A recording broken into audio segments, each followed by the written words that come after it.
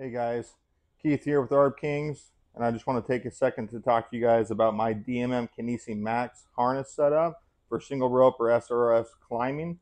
I get a lot of questions about my setup and my knee ascender specifically, so I just want to take a second to talk to you guys about it.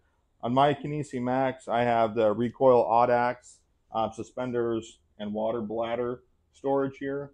I've always been a suspender guy. On my Tree Motion Evo, I've got suspenders. Almost every harness I've ever worn, I've always had some variation of suspenders on it. I like how it distributes the weight. This recoil setup here on the DMM Kinisi Max is absolutely my favorite by far.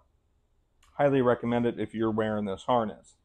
I have the Tendon installed, and you can see, if you're not familiar with the Tendon, it's a shock cord kind of stowage system that attaches to your harness, goes all the way around your harness. You install it yourself. You kind of select where it gets installed. On your harness, it comes with a length of shock cord, length of tubing. Overall, pretty easy.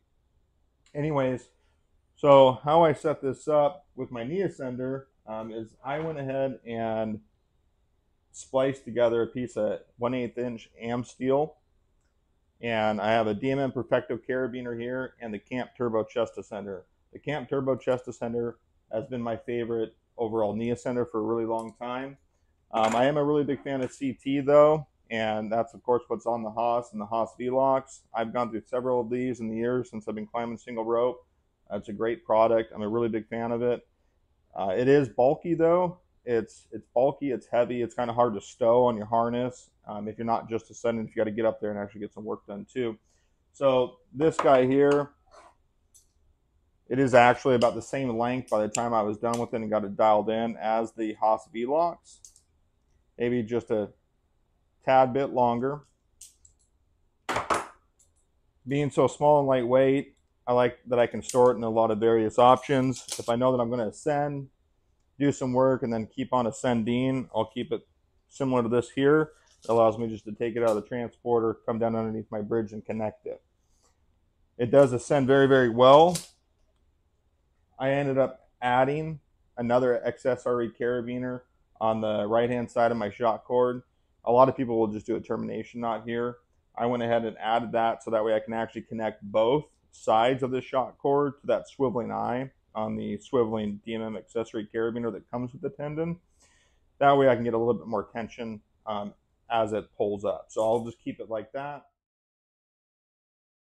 So when you're ready to connect your knee ascender, what I like to do when I'm wearing the Kinisi, unstow the carabiner from my transporter. I'll come underneath my bridge, connect it to my loops on my boot. If you don't have boots with loops, highly recommend them. But if you're not a big fan of that, 4SRT and Reecoil both make some really good products that can slip over most boots. I like to run both sides of the shock cord here as mentioned. So I'll connect both ends. Now it's underneath my bridge, and there's a lot of tension here. And by connecting both of them, also it kind of brings the ascender a little bit more over to the center of my legs, which I think gives a little bit more clearance and allows the ascender to pull up easier and get more travel out of it. Of course, we're not actually ascending right now, but you can see that it does ascend quite well, and I get about 6 to 8 inches of travel out of it, unless I'm really bringing my legs up. Overall, it's a nice setup. If I know that I have to ascend, do some work, and then ascend some more, I'll often just undo one bungee cord. Some people will leave their knee ascender attached to their boot. Personally, I'm not a fan of it. I like to put it back on my harness. So I'll disconnect it from my boot, bring it up, and again, knowing that I need to ascend some more, I'll just stow it right there so it's quick and easy, it's accessible, it's already connected to one end of the shock cord.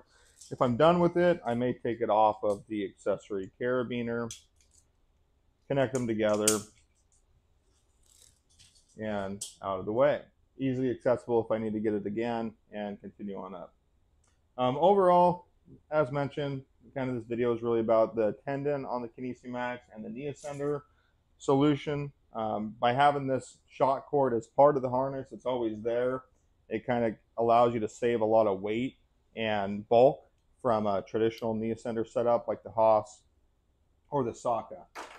So if you guys have any questions, leave them in the comments. Thanks for watching, and yeah, have a good day.